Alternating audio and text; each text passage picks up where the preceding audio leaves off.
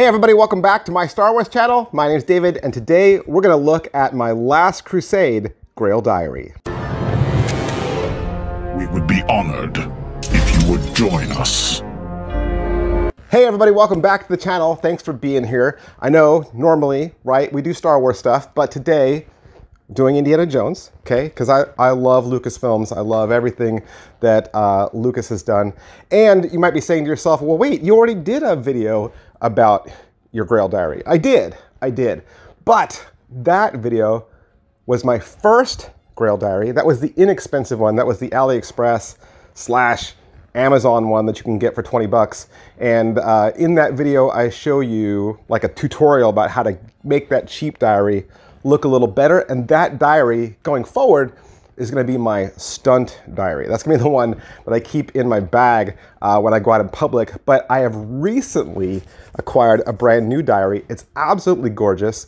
It was made by Sean Kenny Films. There's only a handful of these that exist in the world. I was lucky enough to get one of these. This was a project of love that Sean took on, 9 months of study. He went meticulously through the PDF that's out there and re-cleaned up all the fonts so that they're readable. Almost swapped out 90% of the pictures to find more clearer, more accurate, less grainy, more detailed pictures. I mean, this thing is absolutely gorgeous. It's not exactly the same, of course, as the prop that's used in the film. The prop that's used in the film was made by Keir Lusby Props, and they made multiple diaries for the film. So no two props were the same, and that's why no two replica props are the same. The original diary featured a blind tooled brown calfskin soft cover with approximately 102 pages and 12 blank pages, including multiple repeating interior pages, all of which were printed, but they appear to be handwritten. The dimensions of the original prop are 7 by 4 by 1. Mine is almost that same size. It's a little shorter in height than the original prop, but I like the size of mine. Also, I do want to mention, as we go through the journal together, I will be referencing this book, The Grail: Quest for the Eternal by John Matthews. This book and the pictures inside of it and a lot of the text was used as source material and inspiration for the prop builders. I'm actually going to go through the entire diary page by page in a new environment. I'm going to get out of this environment, show you everything nice and close up, HD shots. I'm going to tell you a little bit about the diary as I go through it, and I don't want to waste any more time because this video is going to be long. Let's go. All right, let's go through this beautiful prop. And as you can see, it's got like a dark leather-like cover, and all kinds of goodies are packed in there. Plus you can see all the weathering that's been done to the edges of the paper to give it that look that Henry Jones really did put this together. You can see all the sewn in, hand-stitched sections of the book, which is exactly how Henry Jones would have done it if he were making this journal himself. And I'm going to go through this slowly, right? I've seen other videos out there on the internet. I'm going to go through this slowly. We're going to do page by page. We're going to talk about inserts. We're going to talk about graphics. We're going to show you everything. So on the inside cover, like this, one of the first things you see is the 100 franc note. This is this bill right here. A lot of people believe that it was a black and white photocopy in the original prop and that it was colored in with watercolor. You're also going to see behind this the October ticket. So those are usually the things that are on the front cover right there. And then right behind that, on the very first page, is the insurance envelope. So that's typically what you see in the front. And then you have the first page of the little poem, has Henry Jones's autograph, and then his first entry, April 3rd, from New Haven, Connecticut. This describes how he had the vision and how he had the calling to go on this search to find the Grail. And that's what you're going to want to do when you go through yours, is you look at the dates. You know, the dates tell you where things fall and if it's in order or not, right? And so as we turn to these first couple pages, this says Mary and I are expecting a baby. So naturally you have a picture of Henry and his son, and it's a weathered photograph. The next page over typically shows another family portrait, because you kind of think that this is Henry's family chronology. This is going to date everything that takes place in his life from the birth of his son to the death of his wife. It goes through his whole journey. It is an actual diary. It reads like an actual diary. All right, so what about this picture down here at the bottom? If we go to the text that's in the Search for the Grail book, it says this symbolizes the spiritual goal. The rose of the enclosed garden reflects a search for paradise, which is at the heart of the Grail legend. The flower, like the vessel, was depicted as the object of a profound search and was kept hidden from the undevout. It's good to have these little clues, right? So you got a couple things on this page. Number one, you have the silver certificate, okay? And the silver certificate ends up following on the same year that is listed on the bill, because that is the year they have their son. So it says it's a boy, right? And so this bill is the same date as the year that Indiana is born. Off to this other side, you see the circle map. In the corner, it says TAKT. That is the name of the map. It is the temple, all right? So from the book again, tact is the concept of the Grail temple as paradise. It is the center of the world, built on top of a hill with a river running around it and enclosed. Going through, I love the aging of the pages. I love the staining that takes place at the center of the book. I love the fact that I can read all of the font, right? The font has all been cleaned up for me. And this is one of the first features that I really love about this, is that this map usually falls on this page, but mine opens up as a full map. So sometimes in the journals, you'll only see just this section, but this part folds out, which I really love. And it's done in the same paper as the paper that Henry's been making his journal with. All right, so who is this character? This is Prester John. Prester John, or John the Priest King, is a mysterious figure whose vast Christian kingdom is said to have included India and Ethiopia. He is the nephew of the Grail hero Parzival, and he became the last earthly guardian of the Grail Cup. Continuing on, we have some more pictures. I love the fact that it has like text that turns sideways. This is a rubbing over here on this side, trying to keep the journal in a position where you can see it, but then also so that all of my inserts don't fall out. Here's a glued on piece of newsprint. There's usually 2 or 3 of these scattered throughout the book. Here's one of the more popular inserts, a text that's in a different language, has a coffee stain on the back, and it's heavily weathered.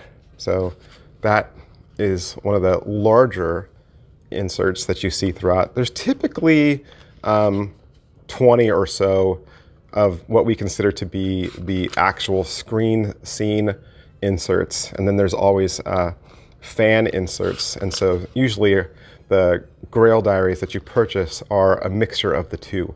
I suppose if you were a purist, you could just have only the 20 or so that are seen in the film.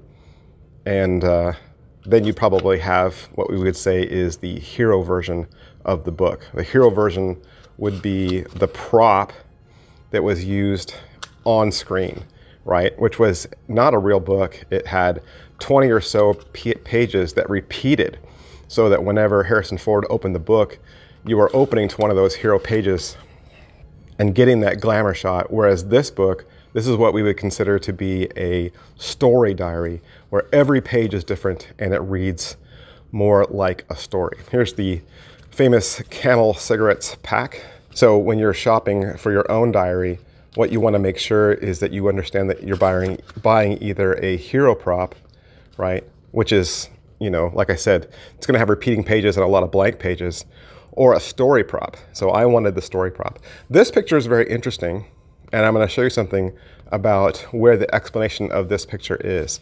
So you should, if your diary is in order, by turning over 2 pages, come to the explanation. So the explanation for that prop is here, or that picture is here, right where it says there is an engraving in the chapel by a Franciscan friar with an interesting legend connected to it that I will refer to later. John the Evangelist looks up at the crucified Christ.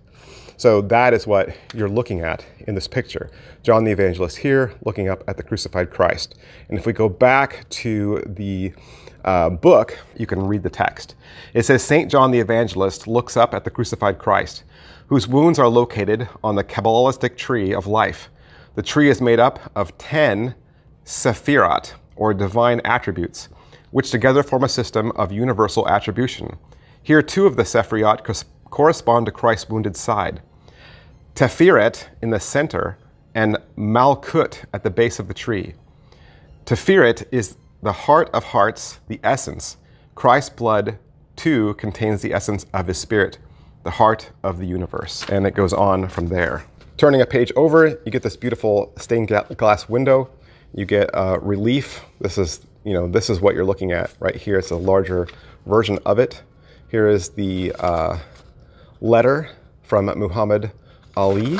And again, it's a nice short letter with a lot of weathering to show like how old the letter is. And they all should line up with the dates. See, this says November 14th, 1909. This should fall in the 1909. It should come, your inserts should come in order. They should be loosely related to what's being spoken about. Again, this Western Union telegram should say February 12th, right up here it says, or sorry, February 22nd, February 1912. So, and sometimes the journal will refer to the telegrams. Here is the card for Anna Jones Memorial. This was Henry's wife, and she passed away from scarlet fever. And he's going to mention in this text her passing. And so the bookmarks become visual clues for Henry as he's going through. As he's trying to find a certain spot or a certain idea, he's going to use these bookmarks as references to know, like, okay, I know where this falls in my life. This was before my wife died, or after my wife died, or before my son was born, right? Here's one of the hero pages that we recognize from the film, okay? Here's a little map along with some more notes. And again, this all reads like a diary. You can read it from start to finish, and you'll get the entire tale. It'll take you from before the film all the way through the film to after the film.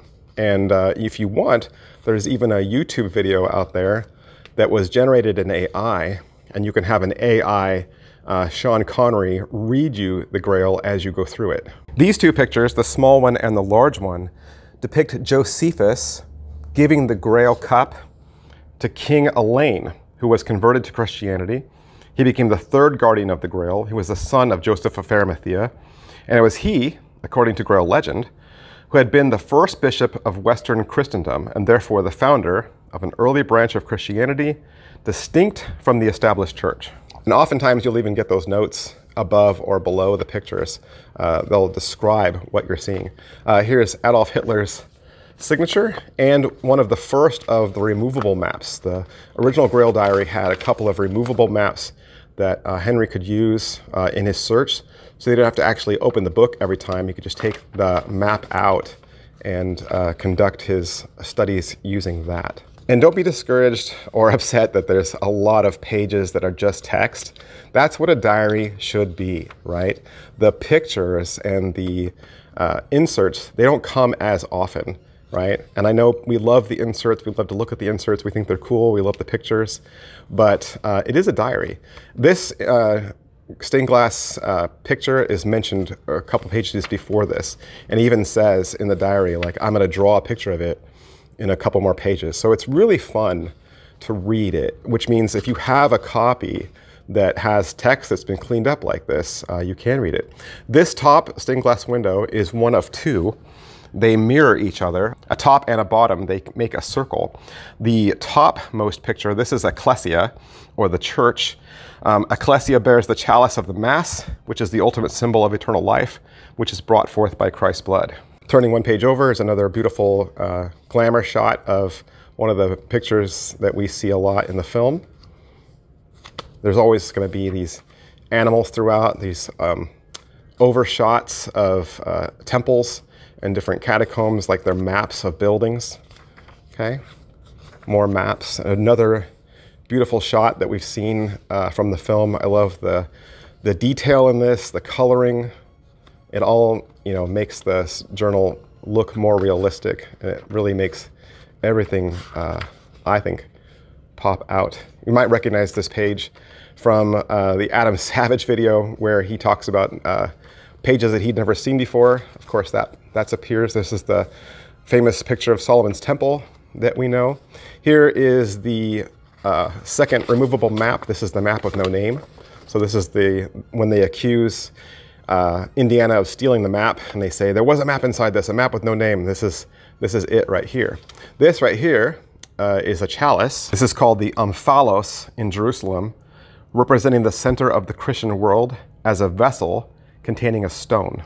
Continuing on, you might even think that, you know, mine doesn't have a lot of inserts, and it doesn't. You know, I have again a mixture of the original ones that we see from the film and a couple of extra fan-made ones, but not many.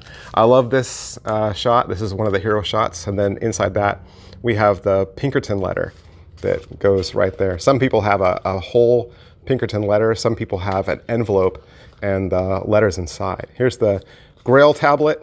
Here's another telegram from Western Union. Of course, it's going to line up with the story that we're reading on the pages. Again, trying to hold everything so nothing falls out, but I want you to see all the detail work. I want you to see all the pages in this. I want you to compare it with your own diary at home. Here's a beautiful shot. We all recognize this as the picture that's hanging in Henry's dad's office as well. Here's another depiction of what the cup might have looked like. Here's the map of the crescent moon.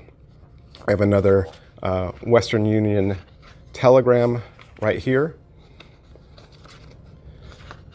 I love all the text in this. Of course, this is the most famous page in all the diary. This is the clues for passing all the puzzles. It has the blue Larry ticket, which served as a bookmark for Harrison Ford, so he knew exactly where to turn in the book. And this is one of the traps that's depicted in that as well. You have some beautiful mirrored pictures. Here's Walter Donovan's letter telling Mr. Jones to come and join his quest. Here's the picture of the library. I think the picture of the library should always come this late in the book, right? It's where it comes late in the story, so it should be late in the book. And here's the reference for the X marks the spot portion. And then you're really getting to the end of the book. The end of the book is going to be about how he was captured and how he mailed the diary off and how his son returned it. I love this big picture here. This is Galahad, Percival, and Bors. And you're going to read about them a lot in Grail history. So this is where they met for the last time, and they have the Grail cup. And they were the original 3 knights that went out from King Arthur to find the Holy Grail. Again, the book is wrapping up. He's talking about just how everything came to an end. Here's, of course, Petra. Here's a German mark and the ticket. So this is his change that was left over after they bought the blimp ticket. One page over, you have the gold Larry ticket. Your Grail diary should have a gold Larry ticket and a blue Larry ticket, at least one. Some diaries have 2 blue Larry tickets. And then here you kind of finish on this page, or at least you do in mine. This is Lancelot approaching the Grail castle. He sees a vision of a white stag borne up by angels with the Christ child between its antlers, indicating his closeness to the spiritual realm. Once the 3 knights have arrived at the Grail castle, they take part in a mass at which for the first time they could look upon the cup unveiled. And then you have a blank signature. That's what these portions of the book are called. They're called signatures. And so Professor Jones would have sewn in one more signature at least. I think the original has two, where he would have put in any last notes. And then at the end, there's always this Eastern telegraph. Sometimes it's glued in. And then you have the rubbing that we saw from the film. And that's everything. That is the entire journal. And I know it's getting harder and harder to find these props. There used to be like 5 or 6 of these different Grail Diary makers, and I feel like several of them, the classic ones, they've retired, and now we kind of have this new generation of prop builders, and maybe now there's like 2 or 3 that are out there. And they're all completely different. So to ask which one's the best or which one's the most screen accurate, you really can't answer that question. You really have to find the diary that you want. Please look at the creators, look at what they've done. There's several videos out there on YouTube. Find the one that you like and buy the one that you like. It's your fandom. This is going to be your prop. This is going to be the one that you fall in love with. So pick the one that works the best for you. Don't let anyone tell you how to fan, okay? Find the prop that works best for you. They're all great. They're all beautiful. They're done by master craftsmen who love their work and, of course, who love Indiana Jones. May the Force be with you. I'll see you next time. Bye.